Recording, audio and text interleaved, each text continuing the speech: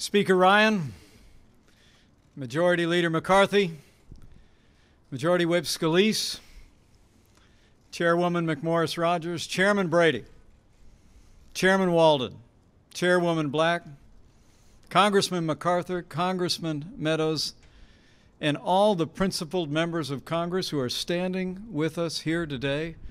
On behalf of President Donald Trump and the First Family, welcome to the White House.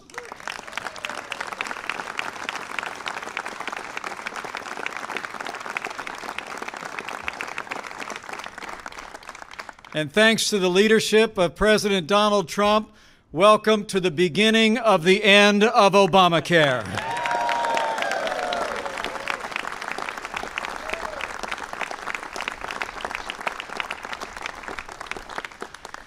It was March 2010, 7 years ago. Democrats passed a government takeover of health care. And at that time, Republicans in Congress promised the American people that law would not stand. Today, thanks to the perseverance, the determination, and the leadership of President Donald Trump and all the support of those gathered here, we've taken a historic first step to repeal and replace Obamacare and finally give the American people the kind of health care they deserve.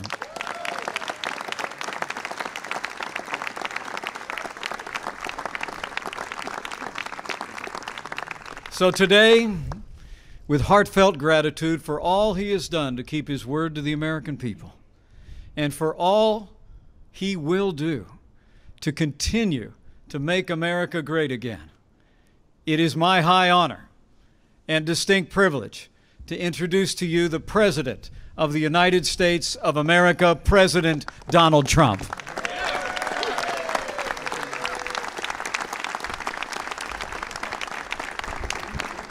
Thank you. Thank you. Thank you, Mike.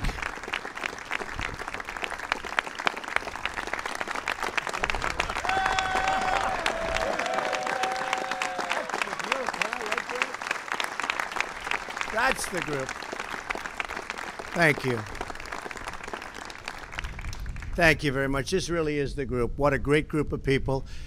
And they're not even doing it for the party. They're doing it for this country because we suffered with Obamacare. I went through 2 years of campaigning, and I'm telling you, no matter where I went, people were suffering so badly with the ravages of Obamacare. And I will say this, that as far as I'm concerned, your premiums, they're going to start to come down.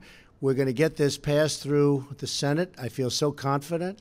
Your deductibles, when it comes to deductibles, they were so ridiculous that nobody got to use their current plan, this non-existent plan that I heard so many wonderful things about over the last 3 or 4 days after that. I mean, it's I don't think you're going to hear so much right now. The insurance companies are fleeing. It's been a catastrophe, and this is a great plan.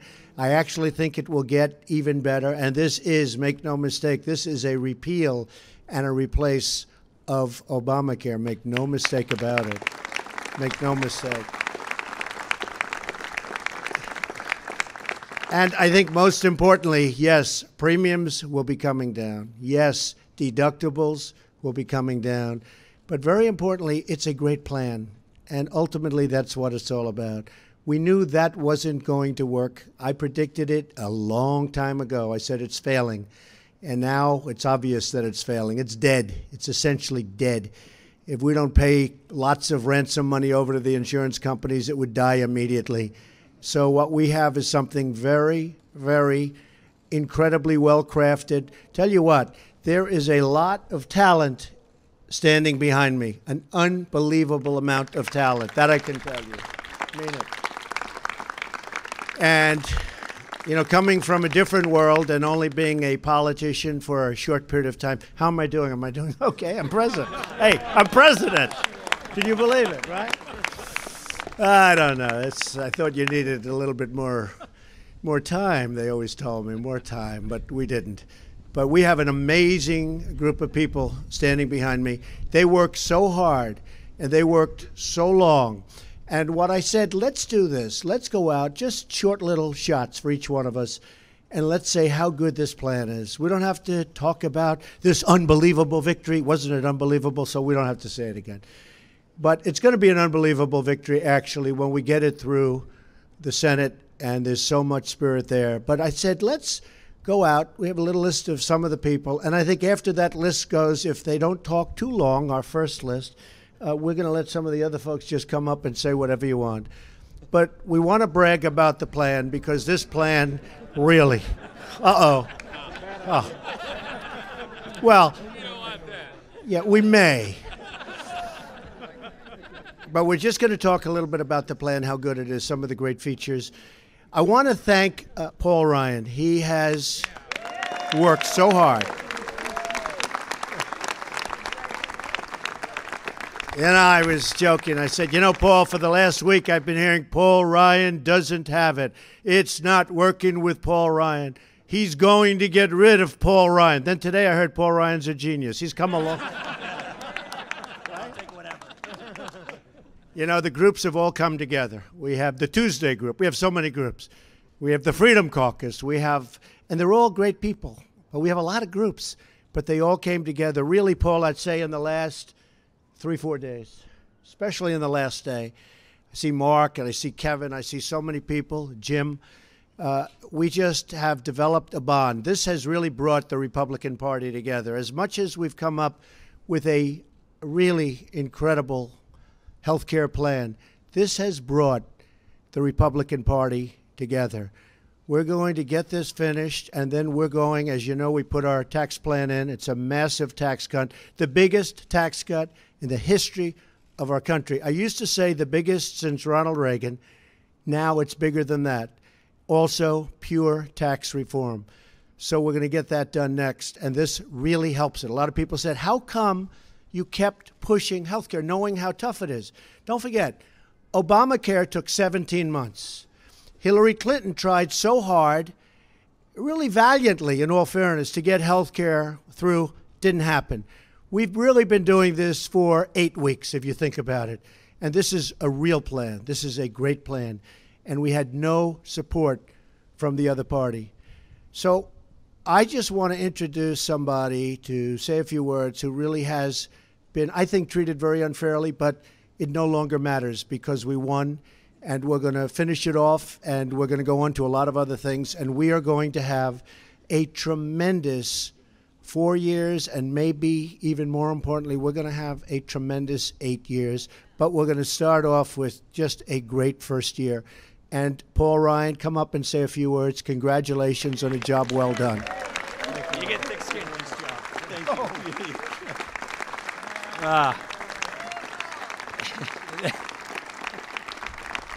Thank you, guys. Thank you. First, thank you, Mr. President. Thank you. Thank you for your leadership. There are too many people to name who played such an important role in helping us get to this part. But I want to thank a few people in particular. I want to thank Chairman Greg Walden, Kevin Brady, Diane Black, Pete Sessions, and the members of their committees for all the hard work they put into getting us to this point.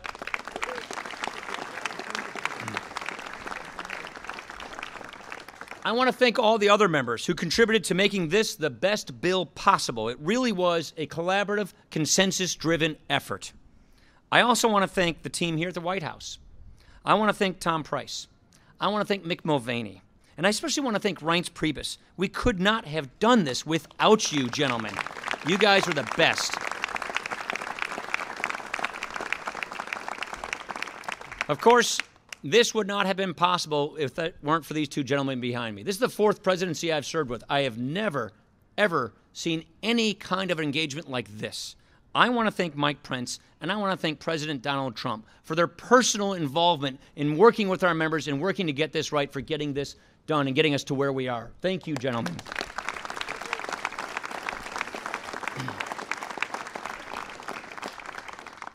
Today was a big day, but it is just one step in this process, an important step. We still have a lot of work to do to get this signed into law.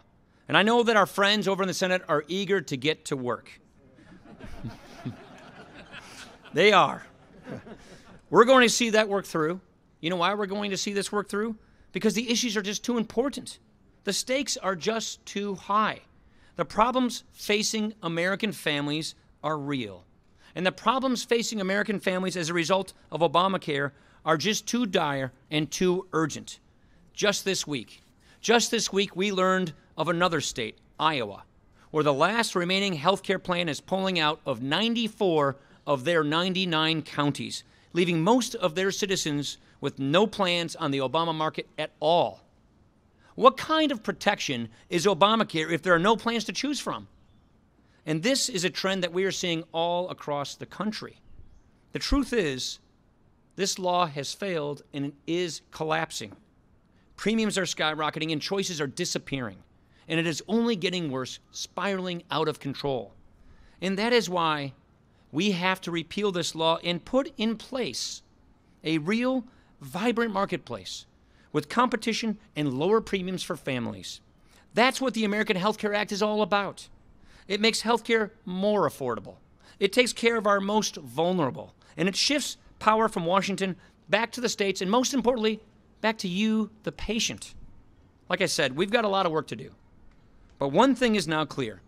Republicans are committed to keeping our promise to lift the burden of Obamacare from the American people and put in place a better, more patient-centered system. It is my pleasure at this time to thank and to welcome to the stage someone who helped make this so possible, our very talented Majority Leader, Kevin McCarthy.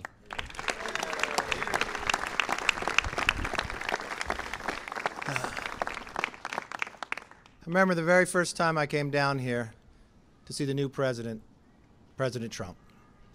We talked about health care. You know what the president said? He said, let's not make this partisan.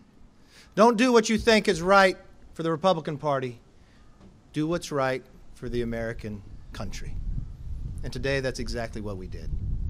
You see, if you simply read the papers from this week, you take politics out of it, and you put people before politics, how do you look in the faces of 94 counties in Iowa out of 99?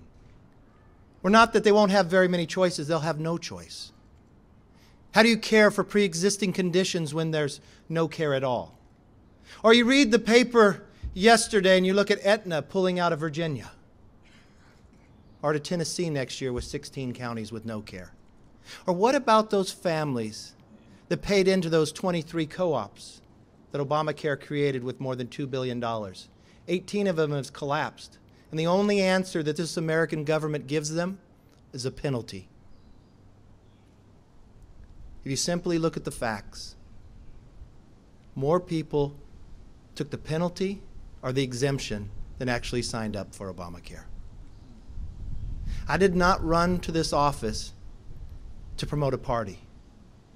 I ran for this office to make this country better. Yeah, and it would be easy to say no.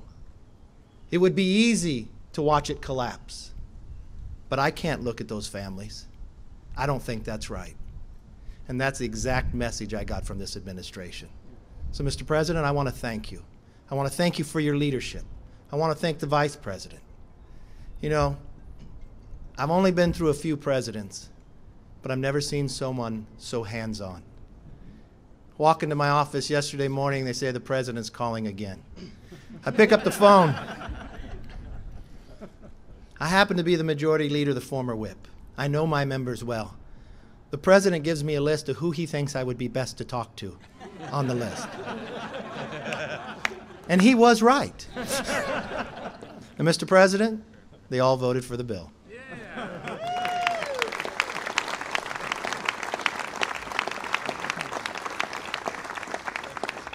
Today is a start. Today is the start of a new beginning. Yes, it's about providing better health care. But I happen to have been a small business owner. I listen to my district. You know how many families no longer have a 40-hour job and now have to take 2 part-time jobs? Or how many small businesses told me that they couldn't expand anymore because they were afraid of what Obamacare would do for them? We are going to unshackle, build an economy, let people have greater choice in their health care, and protect pre-existing conditions. and I thank you for that work. I want to call up. I was this job before being majority whip. I never had to go through a bill like this. And I will tell you, being the whip really isn't one person. The deputy whip should get a lot of credit as well. Patrick McHenry. But Whip Steve Scalise never gave up, answered every question, and the team between Scalise and McHenry I'd put beyond any team we've ever had. I give you the majority whip, Steve Scalise.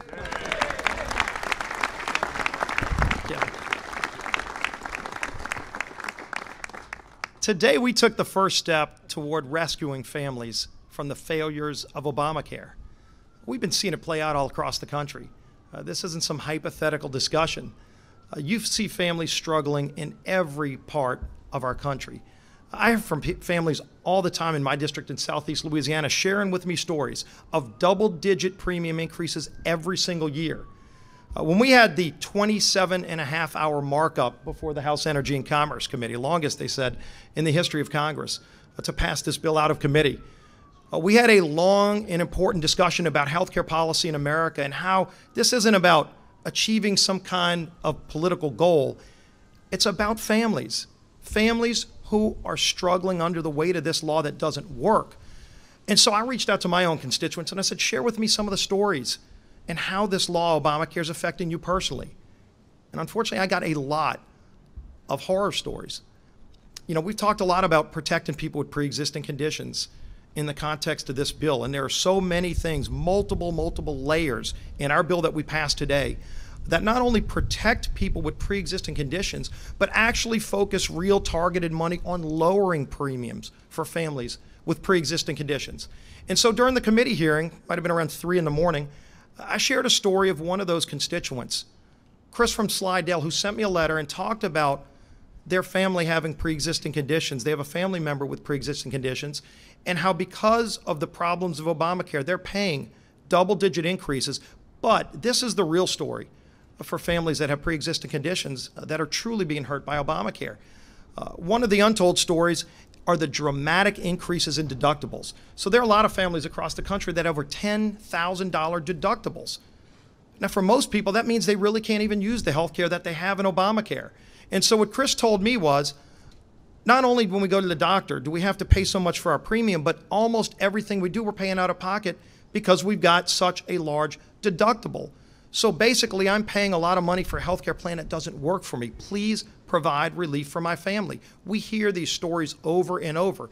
And what's been so encouraging about this debate is that from the very beginning, every member of Congress that's been involved in trying to get this bill passed has been focused on 2 main things. And the first one is lowering premiums for families that are struggling. And the second is making sure that patients and doctors are the ones that make their own health care decisions. Unelected bureaucrats in Washington should not have anything to do with the health care decisions made between a patient and their doctor. And that ends with this bill. And so as we went through this process, and it took weeks, some people wanted it to take a couple of days, but we said we're going to take the time to get it right because it affects every person in this country. And every change that was made along the way made this bill better. Almost every change that was made along the way was focused on lowering premiums. Of course, you had a lot of other things we wanted to do. We reformed the Medicaid program. One of the most broken parts of health care, anybody will tell you, is Medicaid. And so we actually give governors and states the flexibility to go and be innovative and do things that'll, in a much more targeted way, help low-income families in a way that Medicare is failing them today. That's another important aspect of this bill. But we wouldn't be here today without the work and the help of the President and the Vice President of the United States directly getting involved. Because every meeting we had with members that wanted to get additional components added to the bill, President Trump said, bring him into the White House. I want to meet with him. I want to talk to him about how we can actually lower premiums. Because President Trump's focus from the beginning was the same thing. He knows Obamacare fails. but it's failing because it's hurting families. And he said, how can we lower premiums? How can we give patients more control of the health care? And ultimately, all of the meetings that we had along the way that made this bill better were focused on those objectives.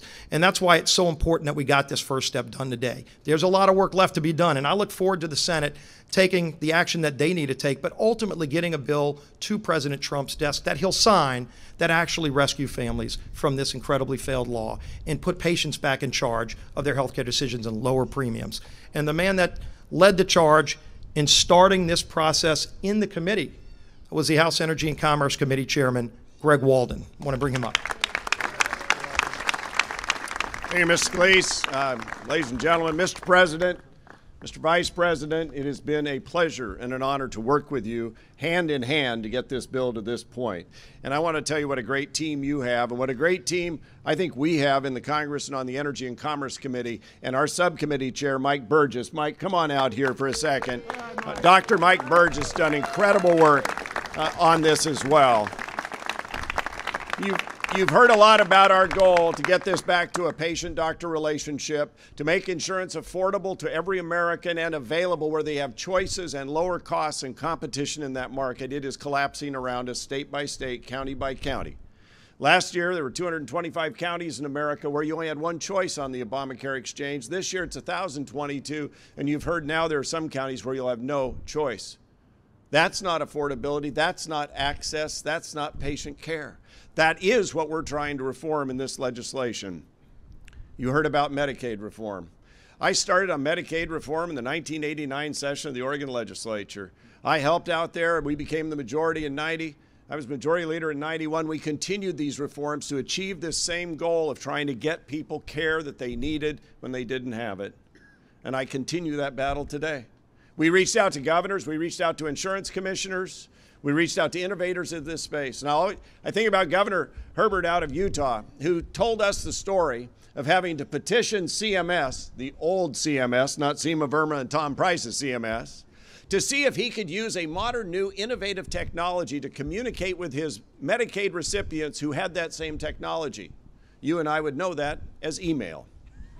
9 months later, the government here in Washington denied his request to communicate with people who had email by email. They told him no. And I said to the governor of Utah, how much would that have saved your state? He said $6 million. Now, do you want to spend it in snail mail, on postage, or do you want to spend it in health care? But the bigger question is, why do you have to come to Washington, D.C. to get that kind of permission to begin with? So what this legislation does is open up the ability for states to innovate, for doctors and patients and legislators to get together state by state and make a real difference for the people of Utah or the people of Oregon or the people of Florida. We can get this right. It is our duty. It is our obligation. This is the first step. I look forward to the partnership with the Senate and continuing with one with the White House till we get this signed into law. Thank you. Oh. And now it's my great pleasure to introduce the chairwoman of the Budget Committee, the chair who put us on this task, a nurse, an incredibly capable legislator, Diane Black. Thank you. Thank you, Greg. Some 45 years ago, I graduated from nursing school, and when I graduated, I took an oath of honor to devote myself to those committed to my care. And it is what brought me here to Congress, because I saw almost 7 years ago what this was doing to those in my state. The people who come to me at church, that stop me in the grocery store, that stop me wherever I am at a ball field with my grandchildren to tell me with tears in their eyes, please help us. Please help us. The premiums have gone up. The deductibles are so high we cannot even get the care even if we pay our premiums. It was breaking my heart and has been breaking my heart over those last 7 years now that I've been hearing this. And so this is a great day for us. This is just the beginning. We have the opportunity now to rescue people, to give them the opportunity to truly get the kind of care that they want, they deserve, with the doctors that they choose and a price they can afford. And that's what this celebration is about. It's not about politics. It's about looking those people in the eye. The people that were thrown off of their care in our state 28,000 people lost their care in our risk program in one day, just like that. And this is a great day. It's just the beginning. There's still more to be done. I'm hopeful that the Senate is even going to make this bill better. There's so many people to thank.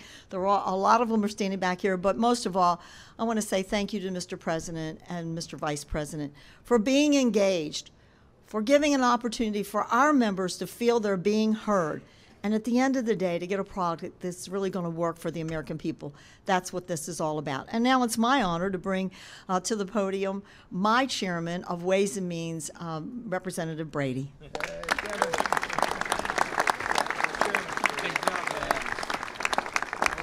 Thank you, Diane. Mr. President, Mr. Vice President, I'm proud on behalf of the Ways and Means Committee, on behalf of our House Republicans, again to say thank you for your leadership. You know, I know this is just a first step, but make no mistake, this is a giant step toward a day, toward the day when Americans aren't struggling under $1 trillion of tax hikes that hurt small businesses, that land on families, that drag our economy down, that hurt patients. Under this new law, it's gone. We take a giant step toward a day when Americans aren't forced to buy health care they don't want and can't afford. And small businesses are no longer forced to offer health care their workers can't afford either. And we take a giant step today to the moment when Americans can save in their health savings plans for those big out-of-pocket costs, and they get a personal tax credit that can go with them from job to job, state to state, home to raise a family or a business, even in retirement if they want. We take that big step so Americans can choose health care they need, not the health care Washington thinks they need. So this is a giant step forward, and I'll finish with this. We know you have some big plans on tax reform. Bold plans. At least we've heard they're great. And I think they are.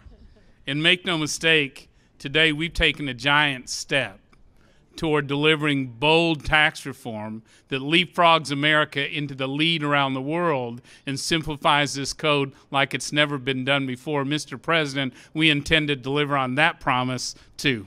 God bless.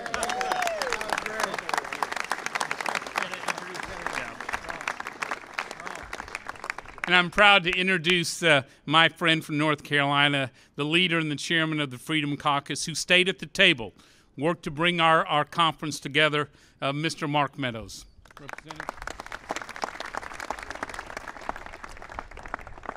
There are three numbers that matter today: 217, 1, and 318.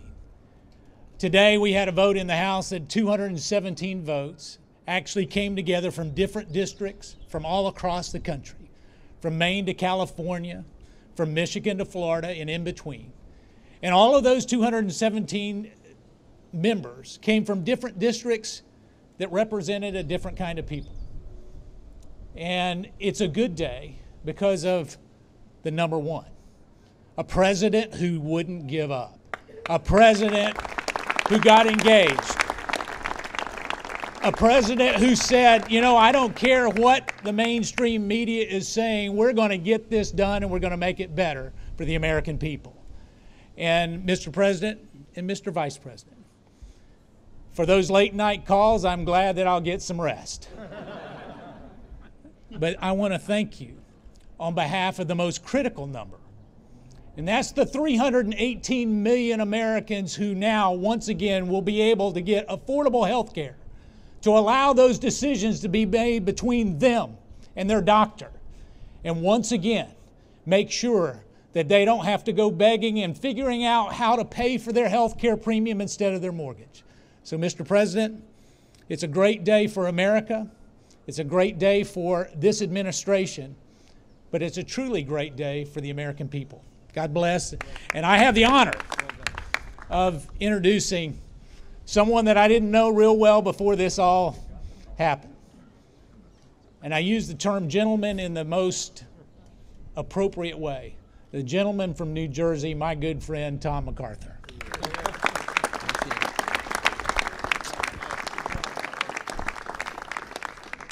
Well, Well, thank you, Mark, and hello, friends. I have said from the beginning of this long process that this has to be about people, not about politics.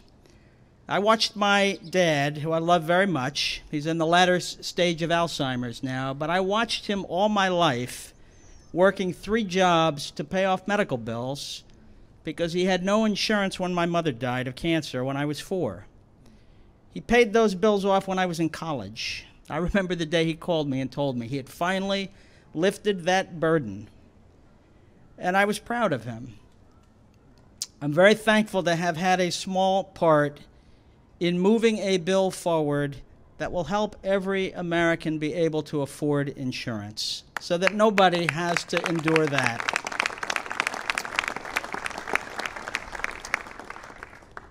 Eight years ago, we had a president who faced a really important question. How do we get more Americans insured? How do we help the most vulnerable among us? It's a really important question. And he and his party, for all their efforts, came up with the wrong answer. The answer was, let's have more government control. Let's have more government imposition. Let's trust Washington and not the states. And it's failed. Today we have a president who is facing the same question. How do we make sure that people with pre-existing conditions, the most vulnerable among us, are protected? How do we get premiums to come down for everyone else at the same time? How do we make sure that every American has a chance in this area? And I'm proud to stand with a president who has a different answer, a president who trusts the states and ultimately trusts the American people. So this is a big day. It's a first step, but it's an important step to make sure we keep our promise and we care for the American people, and I'm really proud to be part of that. And it's my, thank you.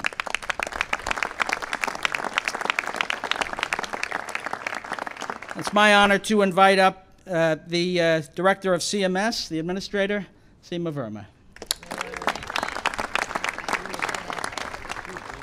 Well, thank you, and congratulations to the President, the Vice President, the Speaker, and all the Republican leadership and all the Republicans in the House. Thank you for what you did today.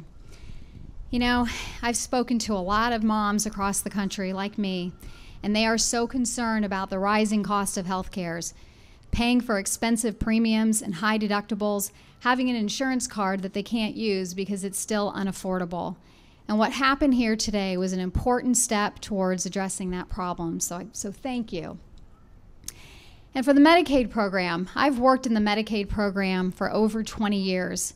The Medicaid program is our aged, our blind, pregnant moms, kids, disabled, and the poor. These are people that have no other place to go but the Medicaid program. And the status quo in the Medicaid program is not acceptable. We can do better.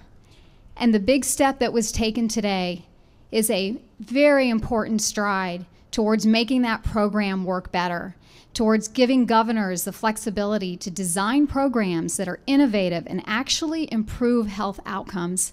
I'm so excited about this big step forward, and I think it's a great day for our country. So thank you for everybody that was involved in this.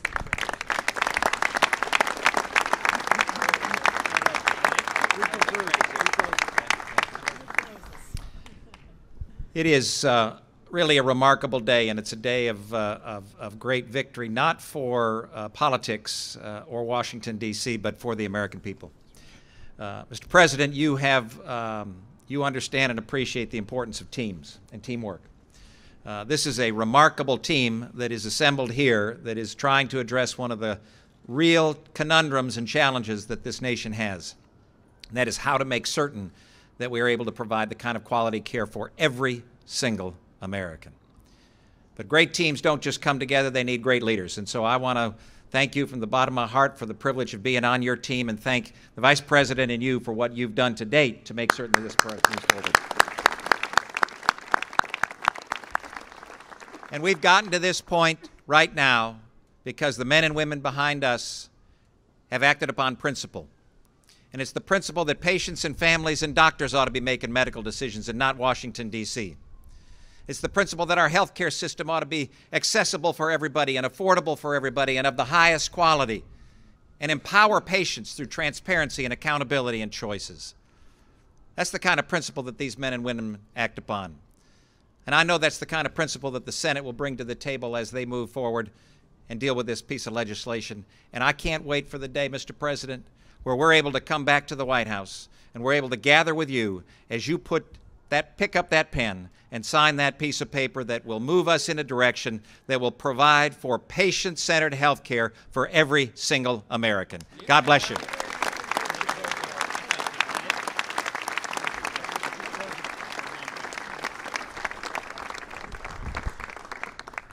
So the journey continues. We will get it done. We will have great health care for everyone in our nation. We have an unbelievable country, an unbelievable country. But I want to thank the men and women behind me. I want to thank at least some of the men and women in front of me. And of course, I even want to thank the media. Thank you all very much, everybody. Thank you. Thank you very much. Thank you. Come on in, put his head in that dig in there.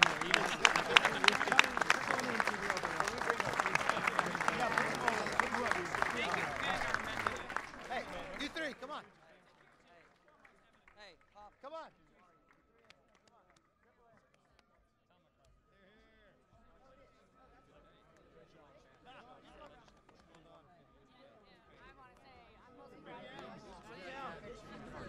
Yeah.